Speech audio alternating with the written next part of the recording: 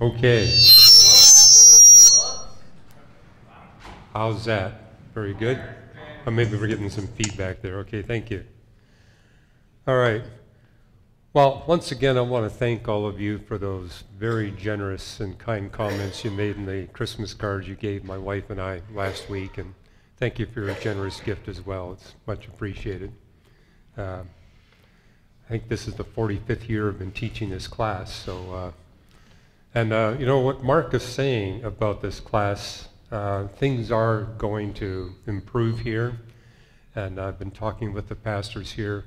What they really are wanting, and I think I would agree, and hopefully you would agree too, is to have the class change in such a way that what you're going to be hearing from me and other scholars at Reasons to Believe are short series of talks. It's what I do when I travel outside of this area, when I'm speaking on seminary campuses. They have me give a series of talks, and the way it works is I speak for 30 minutes and we have 30 minutes of Q&A. So the church is asking that we segue this class into that kind of a format, whether it be a speaker that would speak for 30 minutes uninterrupted, and then we open it up for Q&A from both the class and, of course, from those that are participating through live streaming on the internet. And we would record these, and they would go up on the internet and be permanently preserved there, and we'd also engage people to ask questions on the recorded talks. And we're looking at having series that would be as short as 2 Sundays and as long as 8, nothing longer than 8. And it would be, in each case, a set of new talks that have not been presented before. And we'd be packaged. The whole idea is we'd create a library of these recorded video talks that would grow over time. And they've also asked that and I have not really been promoting this class through Reasons to Believe in our social media platforms. They've asked us to wait until we get this room set, because the idea is we want to have good sound quality, good lighting, where we can actually have questions easily heard from people in the audience, as well as those that are communicating through the internet. So the improvements that Mark is talking about have significance for what's going to be happening in this class in terms of the teaching style, the teaching content. And also, I've lined up a number of the Reasons to Believe scholars to come here and do short series. And that'll particularly help when I'm having to travel out of town. So that's what's in the offing. And we're hoping we can actually have this all set in place within 6 months. That's the goal. And so you're going to see some changes taking place here. And once this room is set, then we're going to work hard to fill this place up. We're actually thinking of taking down that barrier to make this class larger. And there's also talk about having us gather around tables, which means you can actually eat while you're hearing the speaker. And have your computers there so that if you want to check things out on the internet while you're hearing the talk and ask questions that way to make all that possible. I've actually been doing this in other churches across the country, and it's a format that works well. And people are more engaged when they come with their food and their computers. So that's what's going to be happening. And what's going to be happening today, I'm going to talk to you first about a discovery that got announced at the American Geophysical Union in San Francisco a few days ago, a major breakthrough. And then we'll segue from there to our study on Isaiah and what the book of Isaiah has got to say about the second rebirth of Israel as a nation. And I didn't bring handouts with me. That's because we have Colleen at the back there. She's got stacks of all the handouts. And they're also up on the internet. You go to paradoxes.org. You can access them there. And again, the way this class works, I'll take questions at any time, both from you that are here in person and for those of you that are watching and listening over the internet. We take questions from you too. So if you've got a question, if you're one of the virtual participants here, simply text that in. Is that how it works, where they just kind of write the question in? Okay, you can write it in, we'll see it, and we'll answer it as it comes in. Okay, one of the latest vacation destinations is a place called Ishua. And this little map of southern Greenland shows you where this incredible vacation site is. They actually have daily flights into the capital city of Greenland, Nuuk, and just north of there is this amazing vacation destination. Okay, why do people want to go to Ishua? By the way, how many have ever heard of Ishua? Probably, oh, some of you have. Good, glad to hear about it. Okay, Ishua has become a vacation destination because it's the one place where we actually have the Earth's first rocks. So the oldest rocks in the world are in this place called Ishua, at least the oldest stable rocks in the world, rocks that have remained there since they were formed. And so people actually take flights into Nuuk, and then they take an interesting road up to this place, Ishua, where they get to see the oldest rocks on the face of the earth. And here's actually a little photo of one region where we see these incredibly old rocks. You say, how old are they? The oldest ones they've found date to 3.825 billion years ago. Now, this is the time in Earth's history where we get the first stable rocks and the first stable liquid water. Previous to 3.825 billion years ago, the Earth was hot. In fact, they refer to the era before 3.8 billion as the Hadean era, namely the era when the surface of the Earth was hellishly hot. Now, what we do know from some zircons that have been discovered, there were brief episodes previous to 3.8 billion years where rocks could form and liquid water could appear, but it was very temporary. The hellish conditions would return, and then the liquid water would disappear, and the zircons are minerals that are very heat resistant. And so we do have some zircons that survived previous to 3.8 billion years ago, and they tell us there was these very brief moments in the history of the Earth previous to 3.8 billion years where there were actual conditions cool enough that liquid water can form, but it was temporary. What we see here in Ishua is a place where we get the first permanent rocks and the first permanent liquid water appearing on the face of the earth. And so people flock to this place in order to see these oldest rocks. Another reason why they flock there is to find the site of the first life on planet Earth. And so this little rock exposure here in the Ishua area is a place where we find not only the oldest rocks, but the oldest isotope evidence for life.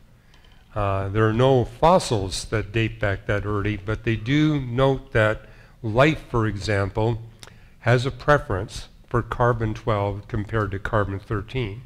So, for example, when you consume your food, your body works in such a way that it selects the carbon-12 against the carbon-13. That's true of all life forms. And likewise, our biology prefers nitrogen-14 to nitrogen-15, and we like sulfur-32 better than we like sulfur-34. And so what they've done in Ishua is actually pulled out these carbonaceous minerals, and they look for the isotope ratios, carbon-12 to carbon-13, nitrogen-14 to nitrogen-15, sulfur-32 to sulfur-34, and lo and behold, what they find in these oldest rocks on the face of the earth, we see the isotope signatures for life, basically establishing that life shows up at the same time stable rocks first appear and stable liquid water first appears. And Niles Eldredge, how many of you have ever heard of Niles Eldredge? Niles Eldredge, along with Stephen Gould, launched a new model, the punctuated evolution model for the history of life on planet Earth. Both of them are atheists. Stephen Gould has passed away. I think Niles has just passed away recently as well. But he wrote this in his book, The Triumph of Evolution, The Failure of Creationism. He was an anti-creationist, a very ardent evolutionist, and I've got his book, and the tone of the book is quite severe on just how crazy these creationists are and how smart and wise the atheistic evolutionists are. But this is what he wrote on page 35 and 36 of this triumphal book that he wrote. He says, one of the most arresting facts that I've ever learned is that in the very oldest rocks that stand a chance of showing the signs of life, we find these signs. So here he is as an atheist looking at these oldest rocks and saying how astounding it is that the very oldest rocks, the very first opportunity we ever have to see life, life is there. And his response is, life is intrinsic to the earth. In other words, he was speculating there must be something hidden in the physics that means the moment that life is possible, we instantly get life. But that's the evidence. Here we see the oldest rocks on the face of the earth, and in those oldest rocks, we see the signs that life is there. Okay, this is background for what was announced at the American Geophysical Union fall meeting a few days ago in San Francisco. And there was a geophysicist that stood up and delivered a paper, and her name was Claire Nichols, and from Massachusetts Institute of Technology. And she says, she's reporting on how she and her team went to Ishua, and what they were looking for was the signs of Earth's magnetic field. And everybody thought there's no way they're going to be able to find these signs because the rocks that we see at Ishua have experienced severe pressure and heat. And it's basically metamorphic rock. And therefore it's been crushed by the heat and the pressure of Earth's interior. And when that happens, you lose the magnetic field. However, she and her team found in the very northernmost region of Ishua. So if I were to go back to this map here, they went to Ishua, but they went to the northernmost part of the Ishua Greenbelt area, and there they found rocks that had experienced the least amount of pressure and heat from the Earth's past geology, and they found minerals in those rocks, ferrous minerals, that actually showed they were all aligned in a particular direction, basically indicating that they were aligned by the early magnetic field of the Earth. And so they were able to announce at the San Francisco meeting that we're able to push back the date for the earliest evidence of the Earth's magnetic field by more than 200 million years. The earliest evidence we had before that was in South Africa, where they found rocks and they found iron ferrous minerals there that were aligned, demonstrating the Earth's magnetic field dated back to a little bit less than 3.5 billion years ago. This discovery that was announced in San Francisco pushes it back earlier than 3.7 billion years. That's the date they had on the rocks in which these minerals were found. And they're continuing to do research there. with the goal of being able to push it back to 3.8 billion years. But basically the news that was announced is Earth's magnetic field is a good 250 million years older than what we thought previously. And it could extend back earlier, we don't know. And there were several scientists who spoke at that San Francisco meeting and said, well, you know, this makes reasonable sense because if the Earth didn't have a magnetic field 3.8 billion years ago, then the radiation from cosmic rays and solar flares, and keep in mind solar flaring was much more intense back then than it is now by a good 10,000 times. Not a good time to be a human being back then, but if you're a bacteria, you can handle all that radiation. But that radiation would be sputtering away Earth's atmosphere, and it would cause water from the surface of the Earth to be dissipated into outer space. And we got good evidence that didn't happen. So a number of scientists says, well, it's great that you got these measurements that prove that the magnetic field dates earlier than 3.7 billion years ago, but we already had a good hunch that that had to be because we got evidence that water was not leaving the Earth at a rapid rate and the atmosphere wasn't being sputtered away. And moreover, that would be crucial for life to be able to exist even in its most primitive form 3.8 billion years ago. But the geophysicists at this meeting were rather excited because this is all coming together into a nice consistent picture. We have a question at the back. Yeah, a quick question. I don't know if it's a stupid question or not, but are magnetism and gravity linked together in any way? Electromagnetic energy and gravitational energy are distinct today. If you go back in the very early history of the Earth, they were united as a single force. I mean, you've probably heard of the unified field theory, and that's based on the idea with Big Bang cosmology, the universe starts off extremely hot and gets colder and colder as it expands. And there was a time when the universe was so hot, all four forces of physics were united into a single force. But as the universe cooled, gravity separated out. Later, the strong nuclear force separated out. Later, the weak nuclear force separated out. The last force to separate out was electromagnetism. But it's such today that electromagnetic, the force, operates in a way that's independent from the gravitational force. Now, what you do see with magnetism, if you've got a rock that shows magnetic alignment, where all the ferrous minerals all aligned together, if you heat it up enough, the magnetism disappears, apparently disappears. If you cool it the right way, you can see the heat energy and the magnetic energy separating out. Okay, was there a follow-up? Oh, since day one of the Earth, I shouldn't say that, it sounds like I'm talking about Genesis. But since the beginning of Earth, they've been separate forces completely, right? Yes, I mean, the only time they're united is when the universe is younger than 10 to the minus 43 seconds. And yeah, the Earth formed a lot later than that, so given the late date for the formation of the Earth, the four forces of physics were distinct forces relative to one another.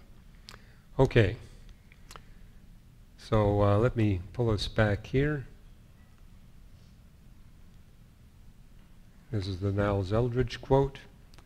And so the magnetic field literally has been intact, provably back to 3.7 billion years by direct measurements, and by the fact that life was there 3.825 billion years ago, then we know from indirect ways that the field was intact back to the very beginning of life itself.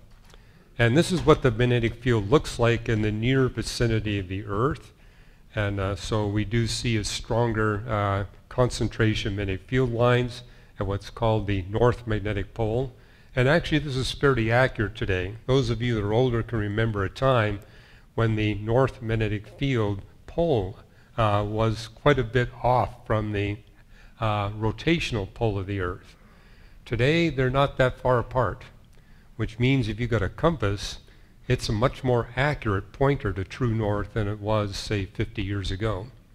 I think the magnetic pole right now is less than 300 miles away from the north pole of the rotation axis of the Earth. And this is what the magnetic field looks like in terms of getting reasonably far away from the Earth. You can see that because of the solar wind, it gets distorted both in the part of the Earth that faces the sun and part of the Earth that's away from the sun. But evidently this magnetic field's been intact back to 3.8 billion years ago. And again, we now have evidence that the tectonic activity of the Earth, although not plate tectonics, but tectonic activity actually was initiated at about the same time as the origin of life. In fact, what you'll see in my book, Improbable Planet, for tectonics to work well, you need photosynthetic life bringing uranium precipitates into the regions between the different plates of the Earth, and that the tectonic activity actually plays a role in recycling the nutrients, which allows life to be sustained. Because that's part of the evidence that we see, is that from 3.825 billion years ago to the present day, life has continuously remained upon the face of the Earth. For that to be possible, you need tectonic activity continuously operating, and you also need a strong magnetic field to be continuously operating. But thanks to what was announced at the American Geophysical Union, we now have actual measurements that establish that indeed is the case. We got a question over here? Yeah. Wait for the microphone so the people on the internet can hear too. I was just wondering, is there any other planets, our galaxy or other galaxies that they've observed to have that same kind of like magnetic property that will allow water to remain on the Earth and not dissipate and stuff like that? Okay, what we are seeing is Jupiter, for example, has a strong magnetic field. And that a planet that large has a fairly high probability of having a magnetic field. We don't see any evidence of tectonic activity on Jupiter, however, but we do see evidence for this magnetic field. The remarkable thing is that we got a planet as small as Earth with a strong magnetic field. That's what's really astounding. And I've written articles on the internet in my weekly blog called Today's New Reason to Believe, basically talking about new research findings that strongly indicate that Earth is probably the only planet that is able to have a strong magnetic field, long-lasting plate tectonic activity on a planet that has the possibility to sustain life. I mean, we can think of other planets that have those characteristics of a magnetic field and tectonics, but they would not be able to sustain life. So our planet is a small planet. Matter of fact, there's a couple of research papers that have been published saying if you've got a planet more massive than the Earth, the plate tectonic activity and the magnetic field will be more short-lived than it is on Earth. And if you've got a planet smaller than the Earth, likewise, it's going to be more short-lived than it otherwise would be. So we have the optimal mass to have the longest lasting magnetic field and the longest lasting tectonic activity. However, we've been finding planets about the mass of the Earth that don't have these properties. And so what we now recognize is that it's because of the unusual composition of the Earth. I mean, the rule of thumb for planet formation is the closer the planet is to its host star, the denser it will be. And of the 8 planets in our solar system, every one of them fits that rule except planet Earth. Planet Earth is the exception. So for example, Mercury is denser than Venus, and Venus is denser than Mars, but Earth is denser than Mercury. And the reason why Earth is the densest body in the solar system, and the reason why it doesn't follow the rule for planet formation is that planet Earth received a collision from another planet. I mean, there are 8 planets in the solar system today, but when our solar system was first formed, there were 10 planets. Okay, one was a gas giant, a good 10 times more massive than the Earth, that either got kicked out of the solar system or thrown out about 50 times more distant from the sun than Neptune is today. And that was crucial in order to get the gas giant planets to be the right distance so that life would be possible here on planet Earth. But the 10th planet was a planet called Theia that was in an orbit very close to that of the Earth, and the two planets had a merger event. And the merger event caused the heavy material from Theia to be injected into the primordial Earth, and the light material ejected out, much of which formed the moon. So the moon formed as a result of these two planets having a reasonably soft collision event shortly after the Earth was formed. And that's one of several reasons why Earth is so exceptional, in that it's a small rocky planet that's incredibly dense. And it's because of that great density that there's a lot of uranium and thorium in the core of the Earth, which provides the heat to have not only a solid metal core of iron, cobalt, nickel, but outside that solid core to have a liquid core of cobalt, nickel, and iron. And cobalt, nickel, and iron are ferrous metals, which means they can be magnetized. And it's all that sloshing magnetic minerals or elements moving around the solid outer core that's responsible for the magnetic field. And it's the heat pouring out from the decay of uranium and thorium that explains the energy that generates the plate tectonic activity. But yeah, I've written blog articles, and you'll actually see some material in Improbable Planet making the point that this requires such extraordinary fine-tuning. Earth likely is the only planet that exists that has billions of years of a strong magnetic field and billions of years of tectonic activity that makes possible billions of years of history of life. And so a lot of my astronomer peers will say maybe we can find a planet that has life on it, but it's not going to be life that lasts for 3.8 billion years. It's going to be short-lived, in which case it's going to be primitive life. It will not be advanced life. In fact, in the last 18 months, several papers have been published saying we need to recognize the fact that we are the only planet in the universe that has intelligent life on it, because this is the only planet that has a long enough history of life continuously existing on it where you could get the possibility of advanced life. There's a reason why we show up last. It takes a lot of preparation of billions of years of life before us to get the planet in a condition that can support human beings. So yeah, if you haven't heard this, you're all at the end of the line. We're at the near the end when life will be possible on planet Earth, but there's a blessing in all of that. That means we have, thanks to previous life on planet Earth, all the endowments that we need to make possible our global civilization. There was a question in the back? Yes. If I have a compass and I go to the southern hemisphere, will the needle point to the south? The needle will point to the south, yes. And if I'm at the equator, what happens? It will still point to the south or the north, because after all, your compass has a needle on it, right? And what happens is that one end of the needle points to the north, the other end of the needle points to the south. If you're in the southern hemisphere, it just flips around. No matter where you are, it's going to point to the north. And thanks to living in 2020, almost 2020, your compass points almost exactly towards true north. So yeah, the North Star is a great place to figure out what the north is, but now your compass is almost as good as the North Star.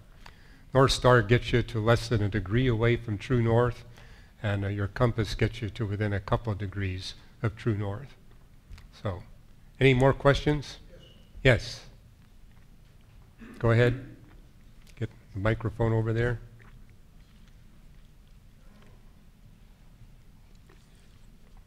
Yes, Doctor, I don't understand why a scientist will see all this miraculous actions from a designer, intelligent design, and non-believe that this is from deity. I don't see why they don't see that. Any reasons for it? Yeah, I mean, we're human beings, and we're all born in rebellion against God. I mean, it tells us in Romans 1 that, people have the evidence before them. We all have the book of nature, which is why it tells us in Romans 1 that we're all without excuse. We can't say we didn't have the evidence. God has clearly revealed himself. But what people do, according to Romans 1, they engage in self-imposed ignorance. They know the truth, and they blind their eyes to the truth. I mean, what I see with atheist research scientists, I mean, Niles Eldredge here is just one example I picked out. They all get together and say, well, what do we really know for certain? Well, one of the things we know for certain is there can't possibly be a God. And since there can't possibly be a God, we have to somehow interpret everything we're learning in nature in that context, which explains why Niles Eldredge, rather than drawing the conclusion, hey, we're seeing the instantaneous appearance of life. If life appears instantaneously, that means there's got to be some kind of cosmic engineer that's making it on the spot. But rather than drawing that conclusion, he said life is intrinsic to the earth. In other words, there must be something in the physics and the chemistry that we're not able to discern that explains how life can spontaneously and instantly appear without any supernatural agency. The problem is, if there was something in the physics and chemistry, how could we possibly not see it? And actually what Niles Eldredge is doing was borrowing from what was published by the Santa Fe Institute decades ago. Matter of fact, the founder of this Santa Fe Institute, the scientist Stuart Kaufman, he gave a lecture at Caltech several decades ago and basically told all of his evolutionist friends here this model of Darwinian and neo-Darwinian evolution where we get mutations and natural selection and gene exchange. And he gave a brilliant lecture on why that can't possibly explain what we see going on in the fossil record. But he says, I'm not a creationist. I believe that there's a fourth law of thermodynamics that explains how all this happened. And what he meant by a fourth law of thermodynamics, he says, thermodynamics tells us that everything decays if you wait long enough. Matter of fact, you usually don't have to wait very long before you see the decay. Entropy, everything is undergoing decay. But he was speculating that the way we can explain the origin of life and the advance of life is that there are regions in the universe where instead of thermodynamics running the way we see, it runs the opposite way.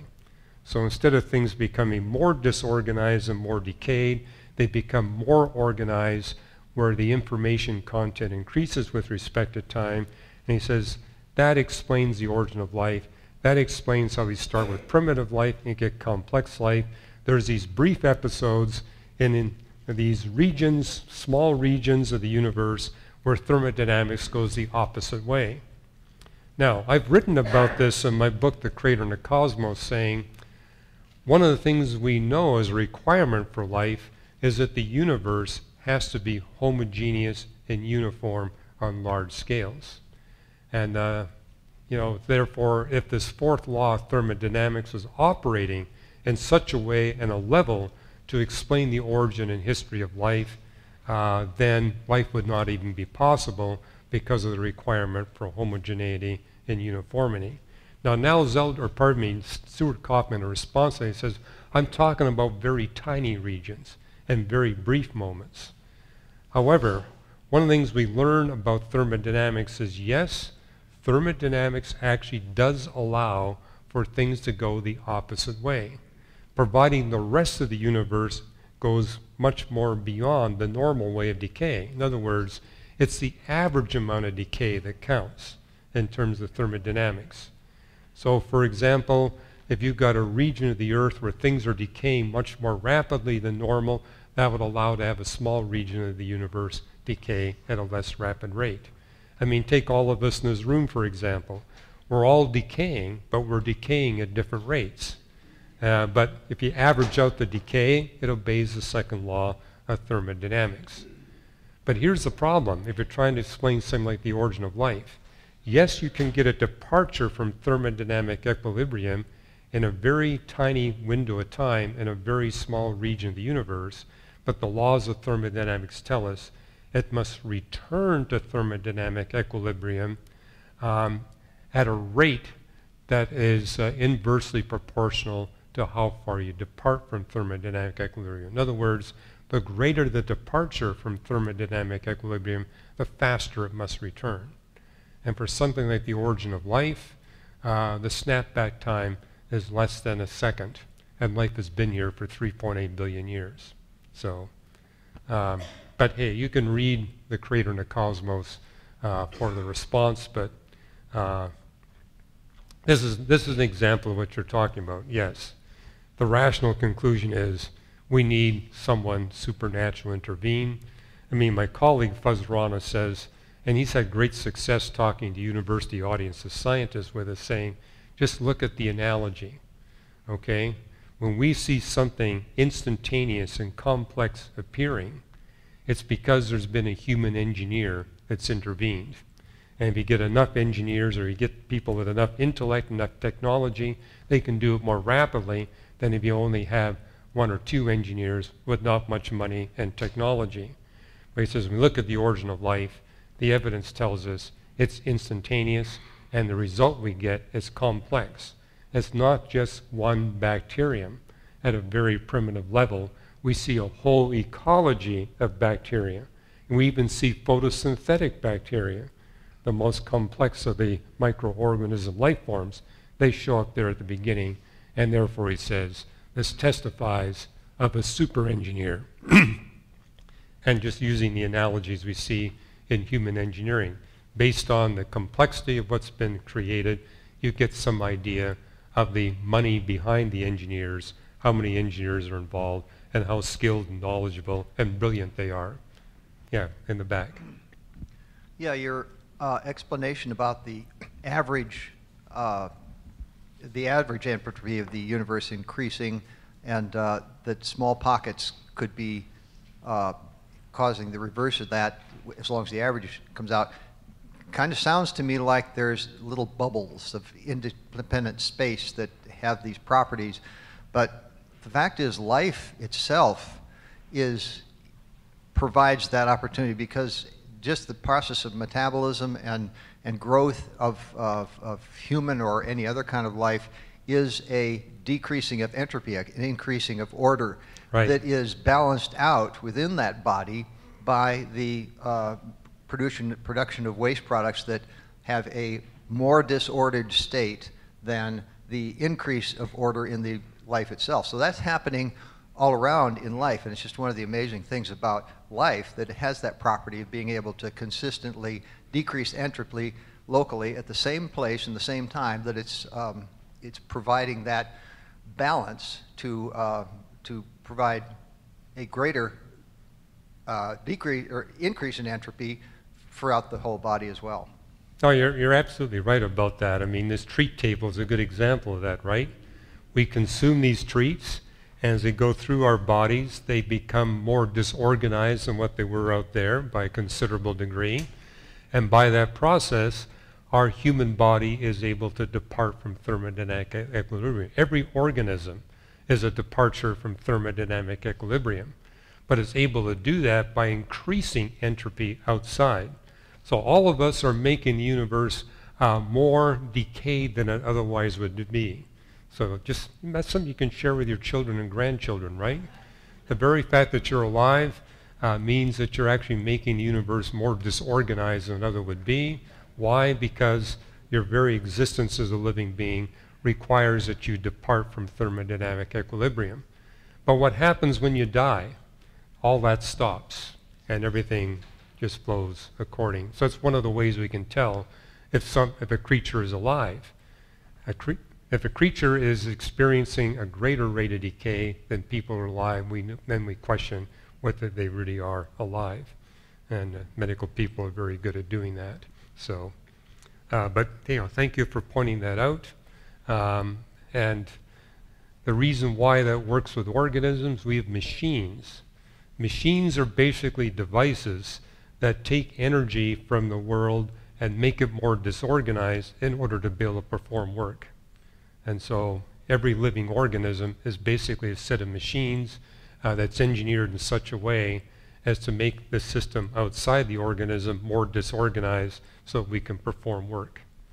So yeah, people say, I wish we didn't live in a universe with all this decay, but if it wasn't for all the decay, you wouldn't be able to work, you wouldn't be able to live, at least given the laws of physics that we have. Okay, we're done with that. Let's see if we can jump into our study in Isaiah and the little segment that we're on right now. If you didn't get the handout, it's there at the back. We're currently going through this set of scripture passages, heavily citing the book of Isaiah, but what we've done here is actually giving you a complete list of scriptures in the entire Bible that deal with what Isaiah talks about, in part about the second rebirth of Israel as a nation. And last Sunday, we talked about, let me move through here, the book of Jeremiah, chapter 31. Virtually the entire chapter is loaded with details about what would happen when this nation of Israel is born for a second time. So yeah, the nation of Israel was formed by Joshua and came to its peak in the days of King David and his son Solomon. And as we see predicted by Moses at the end of Deuteronomy, he says the nation will form, but when the nation reaches its peak of prosperity, you, the Jews, will begin to go spiritually astray, and you'll go spiritually astray to such a degree that God's going to have to bring judgment upon you, and you'll be cast out of the land. You'll be taken to a different country, but God will have favor upon you when you repent, and the nation will form again, and all that, as Moses predicted, was actually fulfilled. You also got that same statement by the prophet Daniel. Daniel was part of the first dispersal of the Jews out of the land of Israel, where he was taken as a prisoner, as a captive to Babylon, but it was of such outstanding capability, he became the prime minister of the Babylonian Empire under Nebuchadnezzar. But there he wrote a book, the book of Daniel, where he said, a time will come when God will bring us back into the land. Matter of fact, it was Jeremiah who predicted that it would be a period of 70 years. They would be captive in the land of Babylon for 70 years, but God would return them. And if you read Daniel chapter 9 and 10, it's basically Daniel praying to God saying, you said 70 years. And he was basically calling upon God in prayer, okay, the 70 years are almost up. Let's get us back into the land. And it was the Persian Empire that basically issued a decree where the captives could go back and rebuild their nation. So that's the first rebirth of Israel as a nation. But we see in Deuteronomy 28, as well as in the book of Daniel, that God would judge them a second time. And specifically that they would be judged by a nation to the west, a reference to the Roman Empire. They would come in and put an end to the Jewish nation, and this time they would gather up all the Jews and have them sent to Egypt, where they'd be sold as slaves throughout the whole world. And it's in the book of Deuteronomy 28, where Moses says, this time it's not just going to be 70 years. You're going to be spread throughout the nations of the world for many, many generations. And as you're spread there, you're going to be persecuted, and you're going to be going from place to place. You're not going to find a place where you can set up a permanent habitation, and the land will be cursed while you're gone. And so referring to the land of Israel, during the diaspora, the dispersal of the Jews to all the nations of the world, the nation or the territory of Israel would become ruined and desolate and barren. But then we see Moses and other prophets basically saying a time will come when God will take you out of this long period of being dispersed amongst the nations and bring you back into the land. That's a reference to the second rebirth of Israel. And last week I told you about Jeremiah 31 predicting that in the days of the second rebirth of Israel as a nation, the city of Jerusalem will expand. And what we see here, I didn't have a map for you last week, so I prepared this for you for this time. This is a map showing the old city of Jerusalem. It's about 1 square mile, and basically shows you the old city walls that were built there.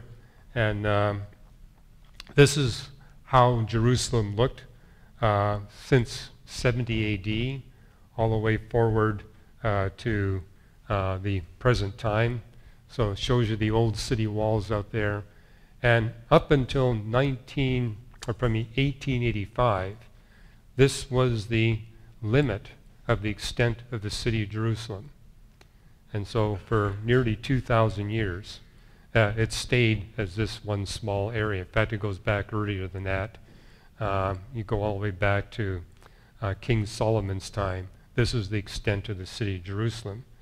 But it was Jeremiah, the end of Jeremiah 31 says, at the time of the second return of second rebirth of Israel as a nation, the city would expand, and 9 suburbs would be built outside the old city walls. And I didn't have you a map before. I've actually got a map at home that shows the detailed boundaries of the 9 suburbs that were built post 1885.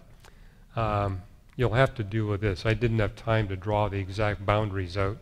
Kind of hard to do on a keynote presentation. But these are the central locations of the 9 suburbs.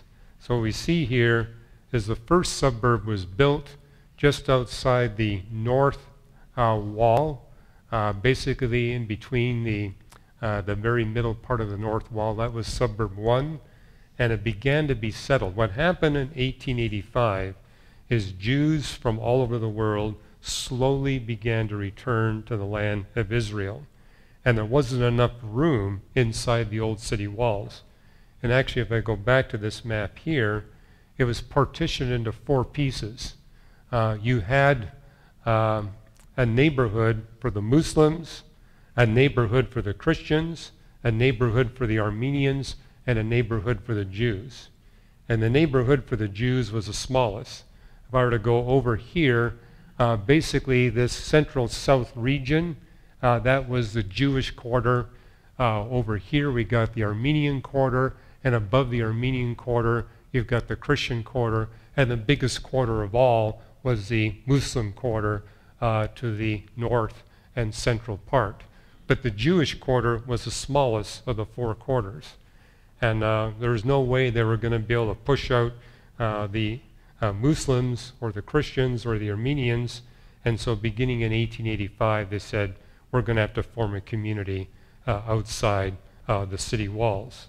And so the first one they formed was the one labeled number 1. And over the course of about 35 years, it grew and expanded.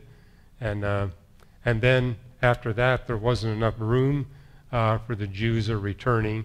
And so the second suburb was built at the northwest part of the old city walls. And so suburbs 1 and 2 were the first suburbs. Notice they're just adjacent to the north side of the old city of Jerusalem. But as we move into the 20th century, starting in about 2010, 2015, suburb number 3 was built. And then later on in the 30s and 40s, suburb 4 was built. And what you see is the suburbs basically began to move outside the north wall and began to extend towards the west. The interesting thing geographically about suburbs, especially 3 and 4, is that they're not really good places to build homes. But there's a high ridge that runs off from suburb 2 out to 3 and 4. Kind of a high, narrow ridge. And it was easily defended, because this is a time when the Muslims in the area were concerned about all these returning Jews and felt threatened by them and were actually trying to prevent Jews from settling. And so the Jews that did settle said, we're going to have to build a suburb in a place where we can defend ourselves. So they purposely picked this long, high ridge in which to build. Made it very difficult to put homes and buildings there because of the terrain, but it was the most secure place in terms of defense. And then as the numbers of Jews began to increase beyond 200,000, started off with just 30,000, and then it began to build up to about 200,000 and 300,000 by the late 1930s. And that's when they began to think about building suburbs 5 and 6. And 5 and 6 and 7, or 5 and 6 were the suburbs that were built in the 1940s, 1950s, and early 1960s. Today, there's over 1 million people living in Jerusalem. So it went from having about 20,000 people inside the old city walls to having a few tens of thousands of Jews outside the city walls. Today, there's over 1 million people living in the suburbs outside the old city walls. Now, 5 and 6 were not built until Israel was founded as a nation in 1948. And what happened in 1948 is that the settlement region for the Jews began to expand. So here actually shows a 1948 map of Israel after the War of Independence in 1948. And this was a significant expansion of the area that was occupied by the Jews previous to 1948. And what you notice there is that there is a region. Let me kind of zoom in on this a little bit. There's a region there where you see Jerusalem. And actually what happened, as I mentioned last week, is that in the War of Independence, there were a little more than 2,000 people who had been released from Hitler's death camps, and they came into Tel Aviv, and David Ben-Gurion formed them into 2 battalions and charged them with the job of opening up a corridor to Jerusalem. Throughout the 1948 War of Independence, the Arabs had cut a link between Jerusalem and Tel Aviv. And it was David Ben-Gurion who recognized we really can't have a Jewish nation if there is no link between Tel Aviv and Jerusalem. And he actually had 4 different military campaigns to open up that link, and all 4 failed. The last one was where he sent in these 2 battalions of people who had escaped Hitler's death camps, and they fought a very bloody battle, but they were successful in opening up a route between Tel Aviv and Jerusalem. And this actually pushed back the region where now suburbs 5 and 6 could be built. So 5 and 6 were under Arab control before 1948. After 1948, they were under Jewish control, and therefore those suburbs could now be built just north of suburbs 4 and 3. 7, 8, and 9, those sites until 1967 were under the control of the nation of Jordan. So if I were to go back to this map here, you'll see that suburbs, the locations of suburbs 7, 8, and 9 outside the city of Jerusalem were under the control of Jordan, and therefore there was no possibility of Jews settling in those regions. It had to wait until after the 67 war where the Jews got control of the West Bank region. Now, if I go back to this, what's remarkable about the prophecy in Jeremiah 31 is that if there was no military reasons, then you'd expect suburbs 9, 8, and 7 to be built first, because this is a region where you got nice flat land where it's well watered. This would be the easiest place to set up buildings and homes. Suburb sites 2, 3, and 4 are the worst sites geographically for building suburbs, but what we see is it happened in the opposite direction. Today we can understand from a military perspective why the order of the building of the suburbs is completely backwards to what you'd expect if your goal was to actually start expanding the city outside the old city walls. But I think that's what makes the prophecy in Jeremiah so remarkable. It was written 2,700 years ago, predicted that this is how the expansion outside the old city walls would work, and it's actually counter to logic and reason if you don't take into account the military exigencies that force these suburbs to be built in the opposite direction that you would expect. Okay, we ended last Sunday with the prophecy in Ezekiel 36 about what would happen when the nation was formed, and basically made the point that when the nation is formed for a second time, the people of Edom, Ammon, and Moab would come in and take the ancient high places of worship. And basically see in Ezekiel 36 is God saying to the people of Edom, you've come in to steal, to take away what I have promised to my people of Israel. And with glee you came in and took control of this territory and made it your own.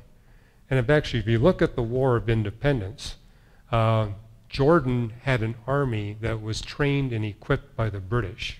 So it was the most advanced and best trained army available to the Arab coalition that was trying to wipe out this new nation of Israel. And they came into the West Bank with the stated purpose, we're going to set up a Palestinian nation. We're not coming in here to steal. We're not coming in to expand our territory. We're coming in here to liberate the Palestinian people and set up a nation for them.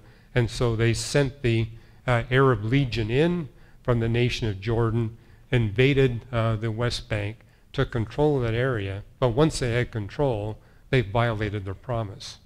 Instead of making this a homeland for the Palestinian Arabs that were living in the land of Israel, they made it part of their own nation, which explains a comment you see in Ezekiel 36. You came to steal and expand your territory. You made it your own. And indeed, the West Bank was part of the nation of Jordan until the war in 1967, the Six-Day War. But the interesting thing you see in Ezekiel 36 is a comment that they would come in and make this their own. They would steal this land, but they would steal it in such a way that they would be in possession of all the ancient high places of worship. And this is not unique to me. A number of Bible scholars have gone through the Old Testament and identified the 11 sites that were used for worship by the Samaritans, the people of Ephraim, and the people of Judah throughout the entire Old Testament time. And last Sunday I said, I've got this map that shows the locations. I didn't have it ready for you. I got it ready for you this Sunday. Okay, those little green X's you see there, that represents all the locations you see in the Old Testament where you've got the North Kingdom and the South Kingdom. Those are the places that they would conduct their worship. And what you notice is that when Jordan came in 1948 and took control of the West Bank and made it part of their nation, they happened to conquer all the places that are mentioned in the Old Testament as the ancient high places of worship. But Ezekiel 36 ends by saying, yes, you came, you took, and you steal, but my people, they will come and they will take control over these ancient high places of worship. But the significant point here is that the prophecy is saying that when the nation is reformed for a second time, it will not have possession of any of the ancient high places of worship. But later, they will get control of these.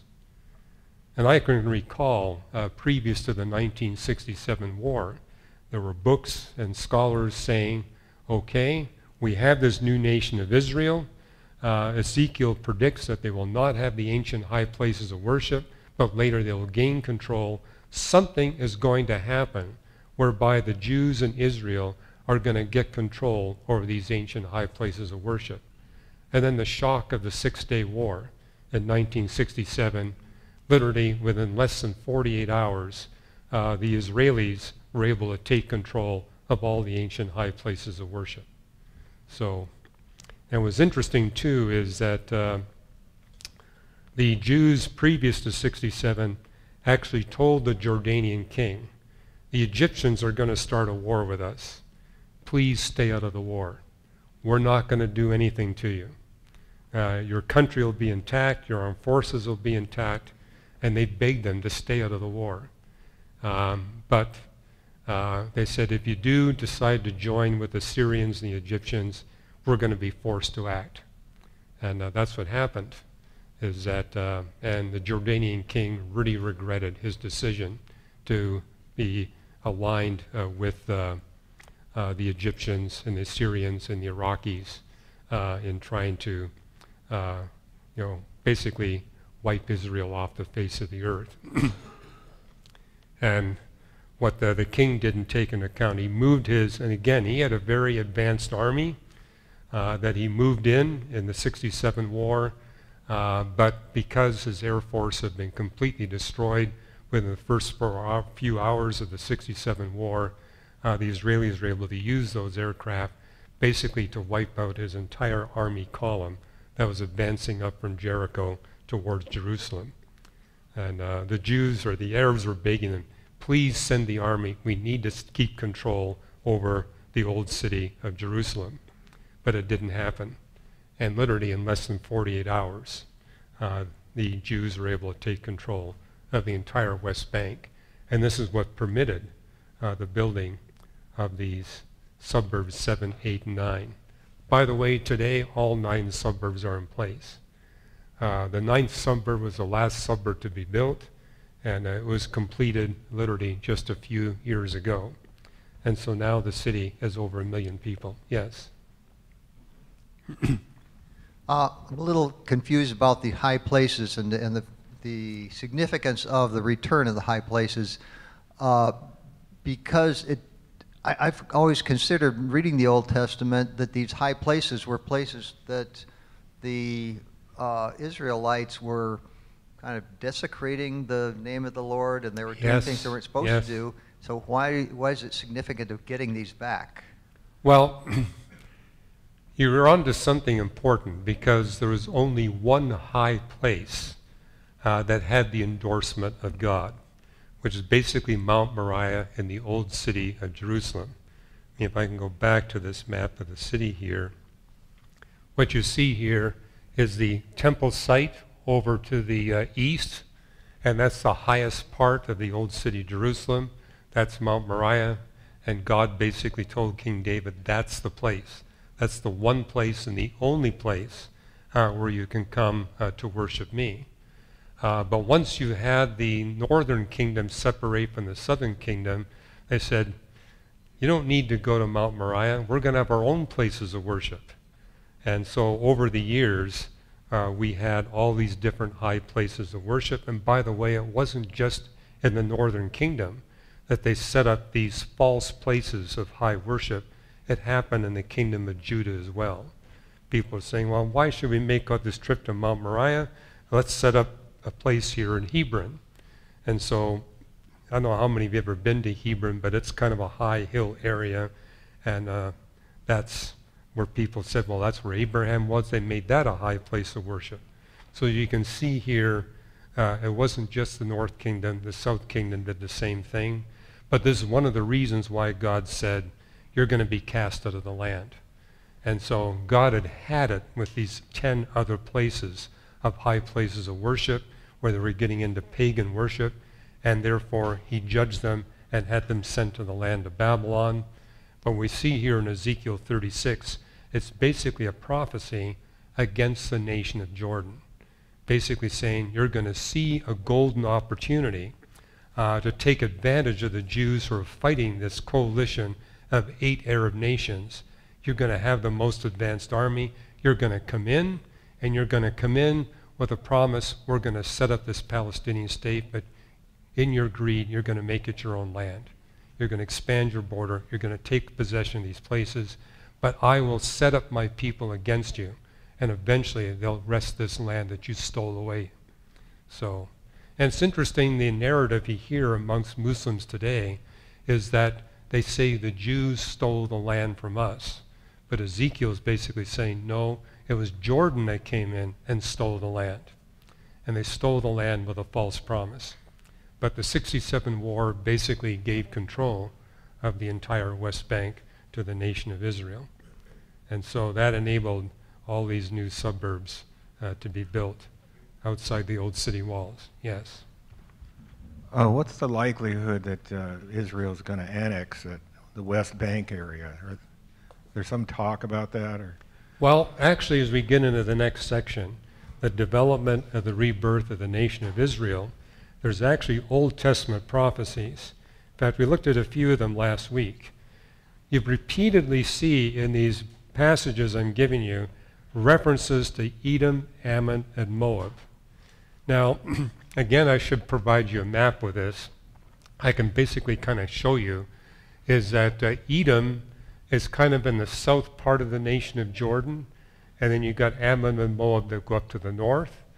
But the interesting thing is, if you actually look at an Old Testament map of the territory of Ammon, Moab, and Edom, it's the same as the territory of Jordan if you take out the West Bank.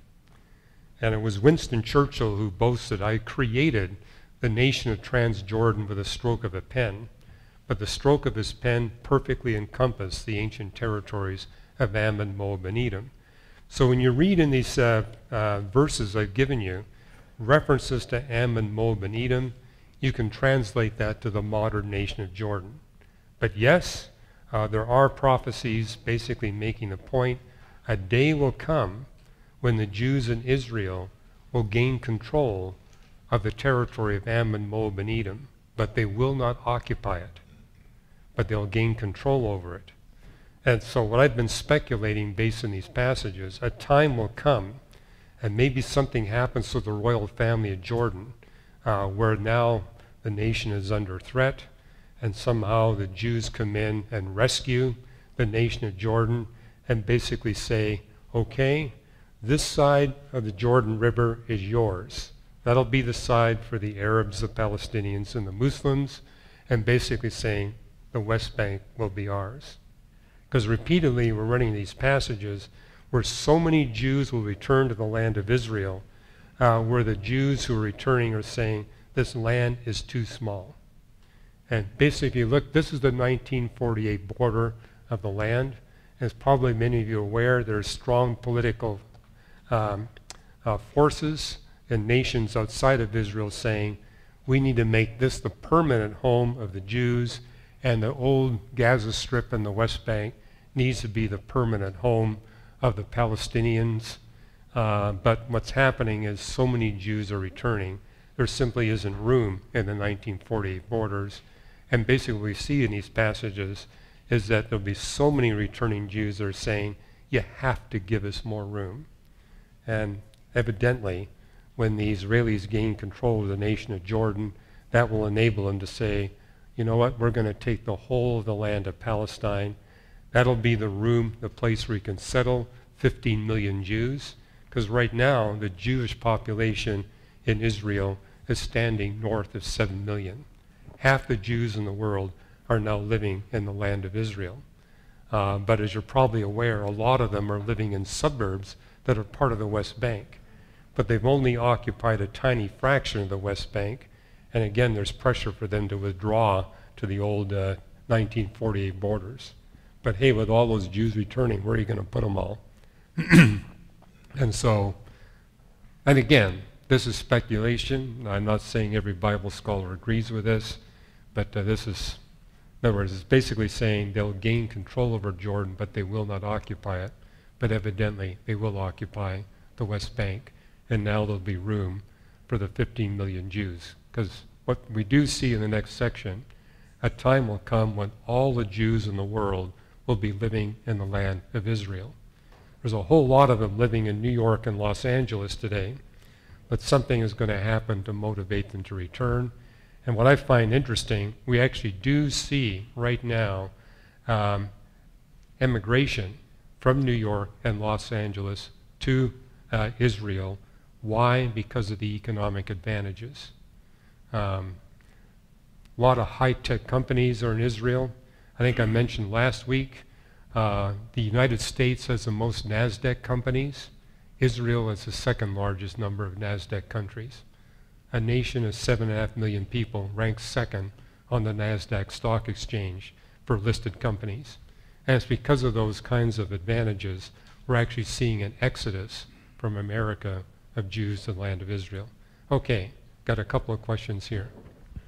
To segue, there's good precedence, I think, and many others do, for the West Bank to be under the control of Israel based upon not 1948 or negotiations, but the League of Nations in the 1920s identified Jordan as a land for Arab-Palestinian settlement. Right. Jordan today do not want them. There are too much problems. Jordan likes their economy stable. But based upon the League of Nations, this area of the West Bank was called Transjordan. And there was no high division among it, even as Transjordan. So I suggest that we revisit the League of Nations and the agreement that was originally made, and invite Jordan to and Israel and others to honor that place for Arab Palestinians to have a home. Well, that's very wise. I mean, if you ever read the history of Winston Churchill, he was the one who was really pushing for that very thing. But what happened was there was such a strong anti-Semitic reaction in Britain and most of Europe at that time that they basically caved in and said, okay, we're not going to make Palestine a Jewish nation. We're only going to make part of Palestine a Jewish nation because of the anti-Semitic sentiment that was there. In fact, one of the things I admire about Winston Churchill, he remained a friend of the Jews in spite of the fact that all of his political contemporaries, virtually every one of them, was anti-Semitic. And if you're probably aware of what happened after World War II, is that there was a lot of pressure to allow Jews to return from the death camps to the land of Israel, but the British government, wanting to try to maintain some sense of peace between the Arab Muslims and the Jews living there, basically stopped the immigration and began to have this plan of partition. But yeah, you're right.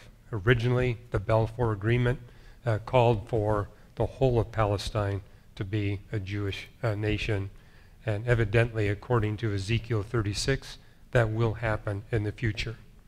So just like back before 1967, we could say something's going to happen whereby Israel will gain control of all these ancient high places, and likewise, something's going to happen in the future whereby it's going to be possible for Jews to settle the entirety of the land of Palestine. And yes, you're right, Jordan does not want all these Palestinians. They would outnumber them, and they're concerned that Jordan would no longer be a Hashemite state, but would become a Palestinian state with all the unrest that brings. But evidently something political is going to happen whereby that will change, according to what we see prophesied 2,500 years ago. Now, to be very clear, what we see in Ezekiel 36, when the Jews gain control of these ancient high places of worship, they will not become places of worship. So what's going to happen is, when the Jews take control of these ancient high places, they're going to become transformed from being barren highlands to becoming filled with trees. Basically mentions fruit trees and pine trees will flourish over all these high places, and now this is going to become an economically productive region. And what you see previous to 1967, these ancient high places were not productive at all. They were basically stripped, barren hills. Nothing was growing there.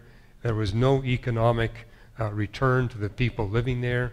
It wasn't until the Jews took control of the West Bank that this now became a productive region.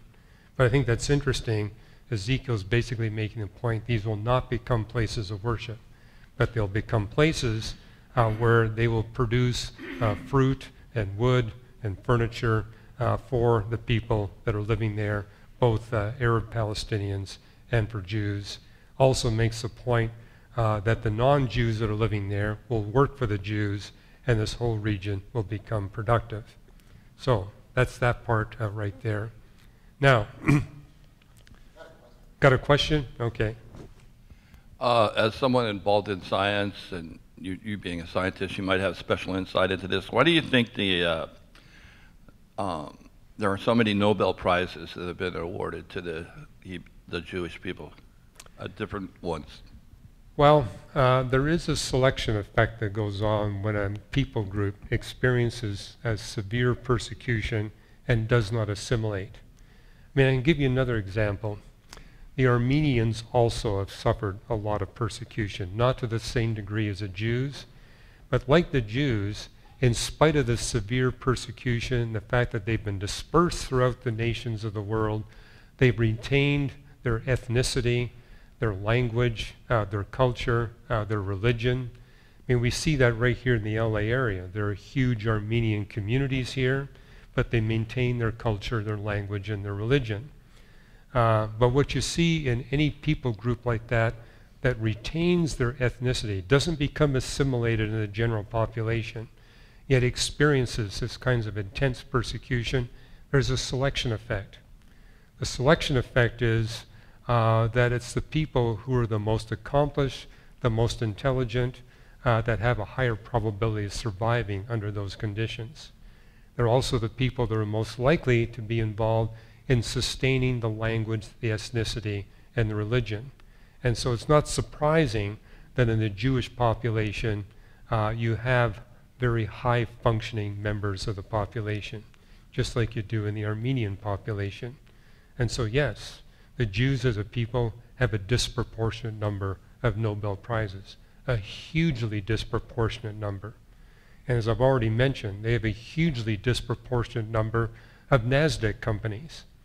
And so, and that's one reason why you actually see anti-Semitism, is that people are jealous of the accomplishment of these Jews, the achievements that they've been able to pull off, and therefore in their jealousy that tends to pour out in greater persecution.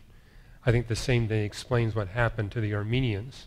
There was a jealousy amongst the Turks, for example, that was partly responsible for the genocide that took place. And so this is the amazing thing about the Jews and the Armenians. Both of them have suffered incredible persecution and genocide, and yet they've retained their language, they've retained their ethnicity, and they've retained their religion. But the Jews to a much greater degree, because they've suffered to a far greater degree, and therefore I think that explains the level of achievement. Explains, too, why this tiny nation of Israel has the highest percentage of physicists in the population, way more than any other nation in the world. And so the number of people with doctorates is way higher than anywhere else in the world. I mean, you've all heard those jokes about the Jewish mother, how she wants her sons to become doctors. But it's more pervasive than that. So, okay, but that's a good point. All right, we got a few minutes. No, we don't have a few minutes left.